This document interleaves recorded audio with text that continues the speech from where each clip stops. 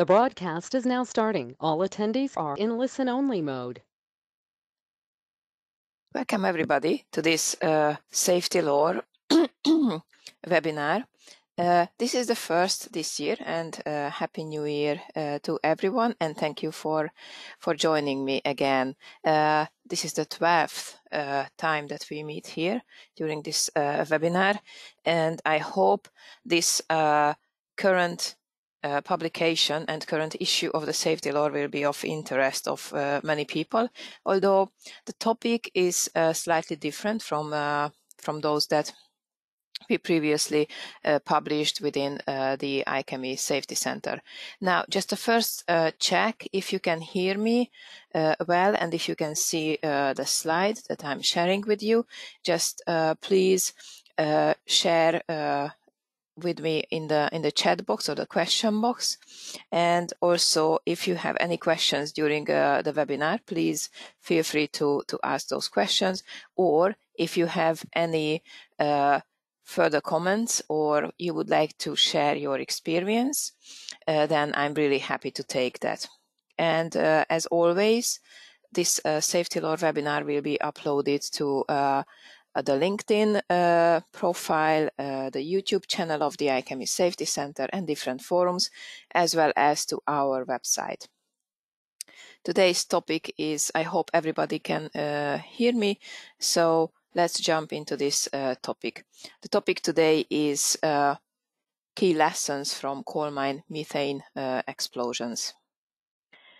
As you may remember, those of you who already joined me before, you know that first I highlight what is the topic about, and then I present two case studies most of the time.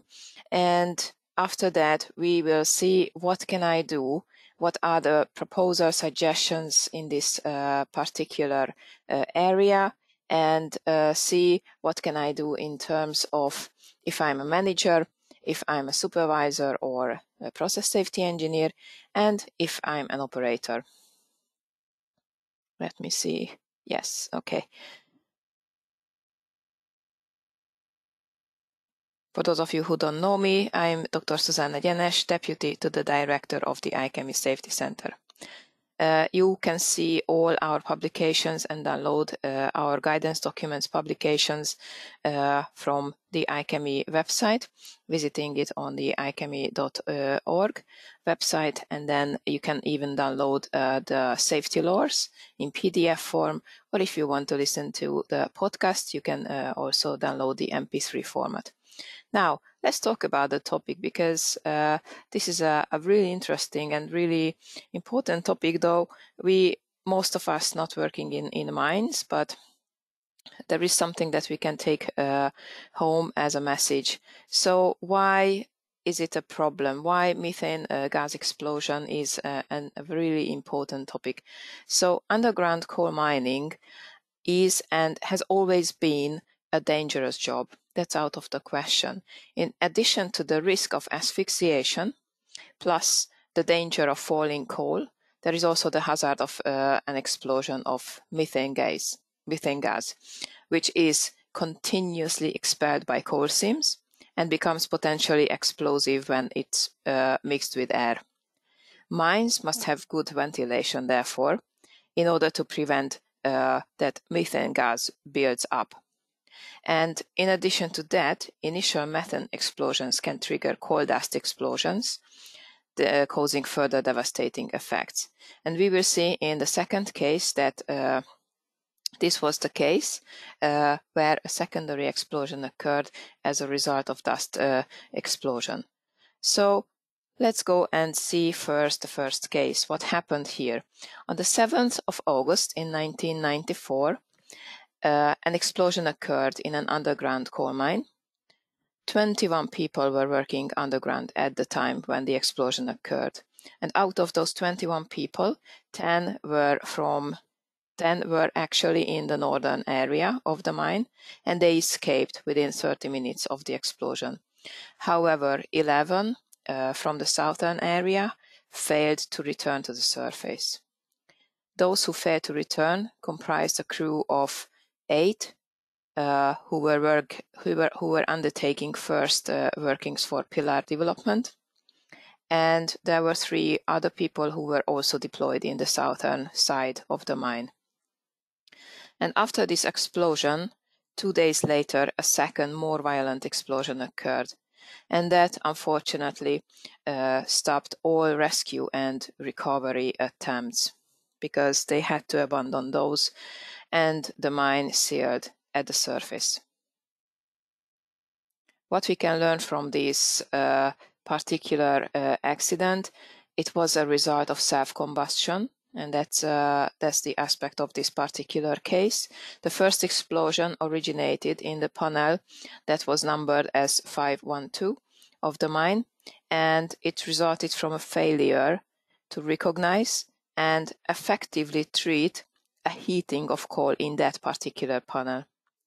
This, in turn, ignited methane gas, which had accumulated within the panel after it was sealed.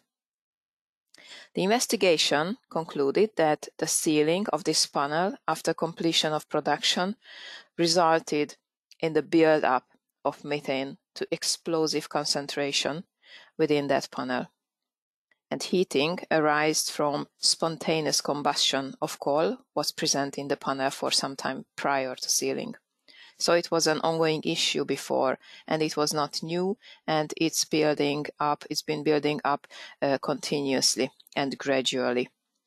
If you remember, and I don't want to repeat this all the time, but if you remember my presentations, webinars, and previous lore on creeping changes, this is also something similar to what happened here, that it's been unnoticed for a long period of time, and the gas had accumulated after it was sealed, and it went unnoticed, unfortunately.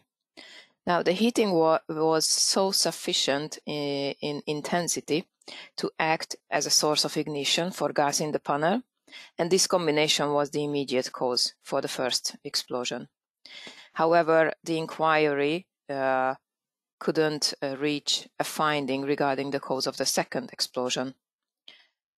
The investigation revealed several contributing factors in this case, and these are the failures to prevent the development of a heating within the panel.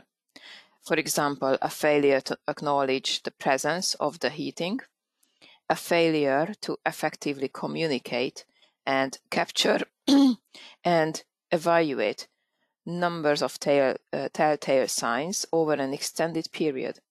So again, this is another sign, and this is already the second one, that all the hazards remained unnoticed, and it's related to the fact of creeping change, for example. And there was a failure to treat the heating or to identify the potential impact of sealing with the panel, consequently passing into an explosive range due to the methane gas accumulating in the panel.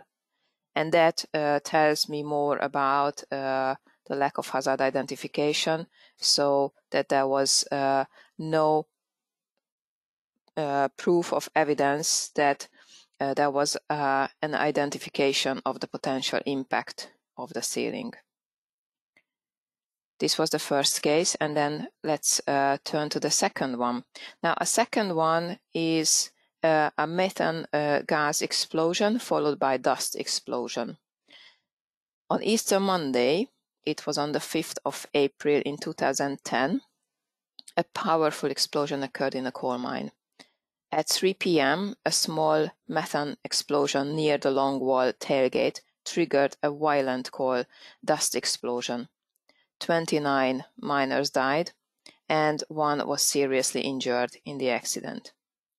And you can see here that when underground mine explosions or accidents occur, it comes with a high number of fatality. So it's really the consequences, the impact of such an accident is really, really high. Plus the evacuation and the rescue attempts and recovery attempts are really difficult, because there is no escape route or no entry basically for rescue workers to find people underground. So it's really more difficult a situation than, for example, when we have a running chemical plant, and then you have to do and have to plan all the rescue attempt and actions. So what were the key learning points? The investigation concluded that the ignition in this case for the blast was the tail of the long wall. As a shearer cut into the sandstone mine roof, the resulting sparks ignited a pocket of methane, creating a fireball. The fireball, in turn, ignited the methane that had accumulated in the gob during the weekend and leaked onto the long wall face. The fireball then traveled into the tailgate area, where accumulations of coal dust provided fuel for a second, more deadly force. Initial gas mixture at tailgate was approximately 85 cubic meters at 10% of methane content. Normally, such a small explosion would generate only a fairly low overpressure. But in this particular case, the initial methane explosion triggered a violent coal dust explosion. Now, what happened in the background? What information we have from the investigation? The mine had experienced inadequate face ventilation on several occasions prior to this explosion. The ventilation system was deficient in a way that it didn't sufficiently dilute the methane accumulation, and insufficient amounts of rock dust had been placed in the mine entries to inert the coal dust and prevent a dust explosion. I will tell you a little bit more in the What Can I Do session about inerting and about rock dust. Also, the investigation revealed that the company failed to meet federal and state safe principle standards for the application of rock dust. As a result, coal dust provided the fuel that allowed the explosion to propagate through the mine. In addition to that, water sprays were not properly maintained and failed to function, and as a result, a small ignition couldn't be quickly extinguished. The company's pre-shift, on-shift examination system broke down, so that safety hazards either were not recorded or, if recorded, were not managed. So what I would like to highlight here is not the fact what happened in the mine, but I would like to highlight the effect that these causes are quite similar to all industry. So what I mean by that, for example, in the first case, lack of hazard identification, and then here also, safety hazards were not recorded. So again, hazard identification was lacking, and also following best practice or good practice in terms of ventilation. Why the ventilation was not sufficient? What happened in the design phase? Whether they designed the ventilation effectively or not. And all these come back to any sites, any industrial factory where there are some failures that we can really identify also here in terms of underground mine. Now, what can we do now? This is the big question. What can I do? And as most of you who follow our webinars, then you know that the ISC Safety Center operates around these 6 elements. These are key functional elements that are vital to achieve good process safety outcomes. And the elements are underpinned by leadership, because we discovered that leadership is a crucial and really important factor to all of these elements. The 6 elements are systems and procedures, engineering and design, assurance, knowledge and competence, human factors, and culture. And as you follow all these safety lore publications, you know that in the What Can I Do session, we identify some of these elements that are related to the particular idea or suggestion in the What Can I Do session. I won't show them here, but when you download the PDF document from the website, then you have the additional column that identifies these key elements that are associated with those comments. Now, in this case, around underground mine explosions, what can I do as a manager? There is a fundamental understanding is required of all inherent risk parameters for prevention of explosions in coal mines. And you will see that all of these recommendations for management, engineers, supervisors, and operators, sometimes they are quite similar to additional and previous safety law recommendations, but that is for a reason, as I mentioned earlier, that the failures and the causes of such accidents, deep root causes, are quite similar.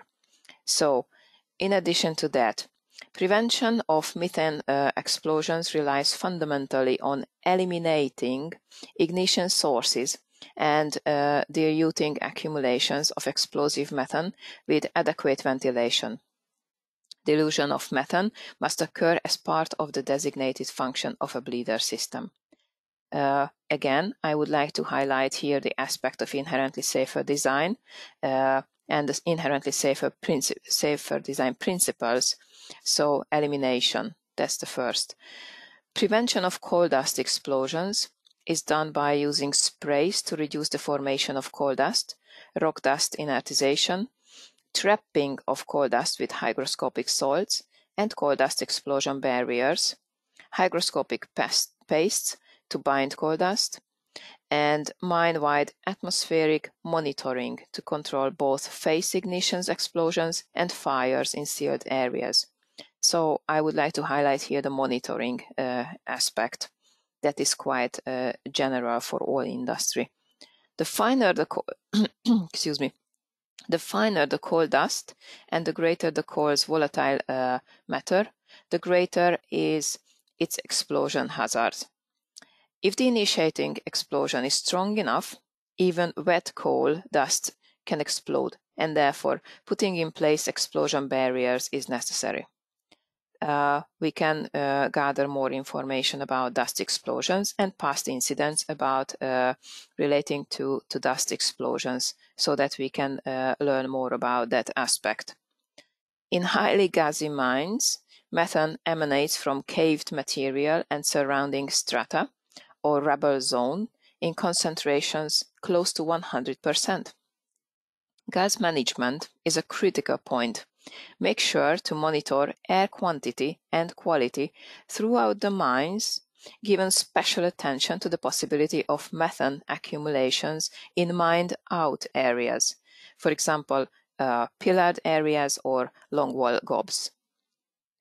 Methane gas is explosive at concentrations between 5 and 15%. Now, remember that it is most explosive at about 9.5%. In coal mines, relatively small methane explosions sometimes cause much larger explosions of coal dust, which creates lethal concentration of carbon monoxide. So there is a secondary effect here. It's not only the explosion, but also the creation of concentration of carbon monoxide, the lethal concentration of that. So make sure to develop and implement a spontaneous combustion management plan that is related to the first case, for example, in self-combustion. Make sure that employees are trained to recognize indicators of specific mine hazards, such as spontaneous combustion, and their control. So what can they do about it? And become familiar with mine gases and associated risks. And this is again something that is quite similar to other industries where a manager or the management must ensure that employees are well trained, experienced, they have the skills and knowledge and competence to do the job, and they are familiar with the hazards, and they are also familiar with the emergency procedures, what should and could they do in case something happens. Make sure to develop and implement procedures for the setting, resetting, and the noting and acceptance of alarm conditions raised by any gas monitoring system in use at the mine. Alarm rationalization is a project run by the ISC Safety Center and relating to leading process safety metrics, which means that we will be publishing our guidance document, which is a supplementary guidance document to the original metrics guidance document on alarm rationalization in the second part, end of the first part of this year. So hopefully that will be a really interesting read and with some practical, useful information. So after that, we have covered some of the aspects, what can I do as a manager? I would like now to give you more overview on what can I do as a process engineer or supervisor. Potential ignition sources include arcing in the mine electrical system, a diesel engine overheating, contraband taken into the mine, electric motors in the non-restricted part of the mine, or frictional sparking caused by work activities. So make sure to rigorously control ignition sources. Again, similarities to other industries. Heat in underground mines poses a serious risk to the health of people and to equipment. We sometimes forget about how equipment are sensitive to heat, to certain circumstances and the environment. Diesel engines used in mobile equipment are extremely expensive, not to forget about that, and high temperatures can shorten their life with major negative impact on the economics of mining. People working in high wet bulb temperatures are at risk of becoming dangerously ill with heat exhaustion or heat stroke. In the latter case, the body's cooling mechanisms cease to function and rapid death can result. Wet bulb temperatures of more than 300 centigrades cause a high risk to heat stroke. 30, apologies. 30 degrees Celsius cause a high risk of heat stroke, and above 33 centigrades conditions may be regarded as extremely hazardous. Make sure to rigorously monitor the temperature. While monitoring, you receive methane exceedance notifications. Make sure that a thorough investigation of those instances is followed.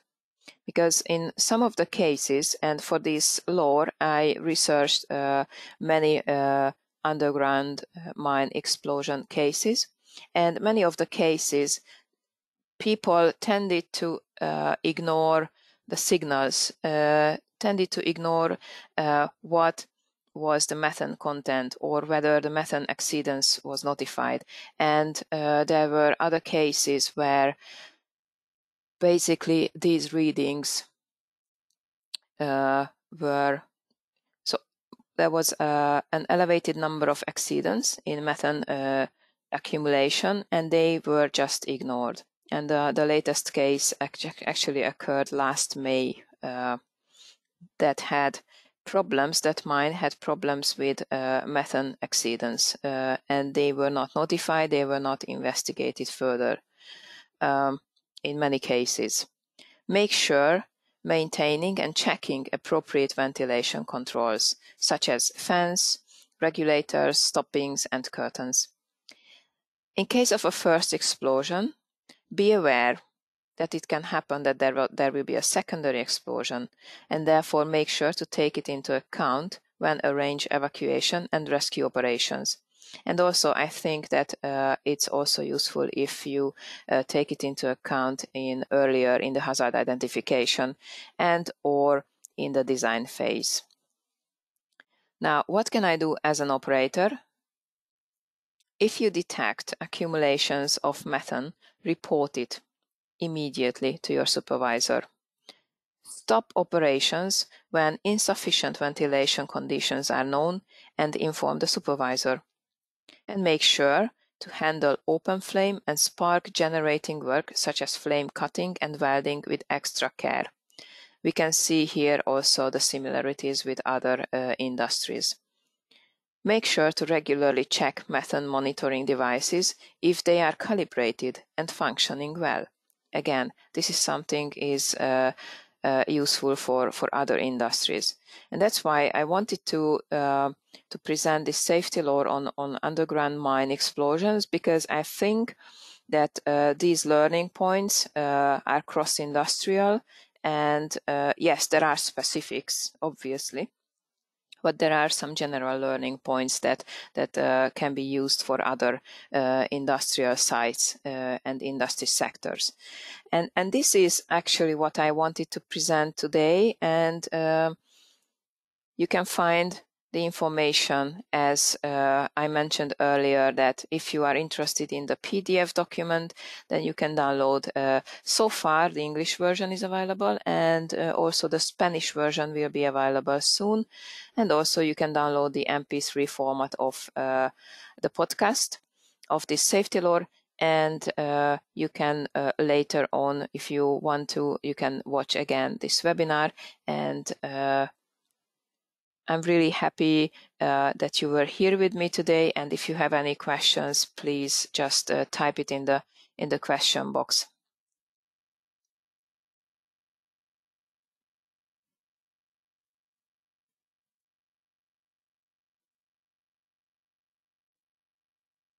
I see no questions. If you have any questions later on, then please feel free to send your questions by email. And as I mentioned earlier, thank you so much for your attention, and see you next time when the safety lore, the next one, will be about audits. So thank you so much, and goodbye.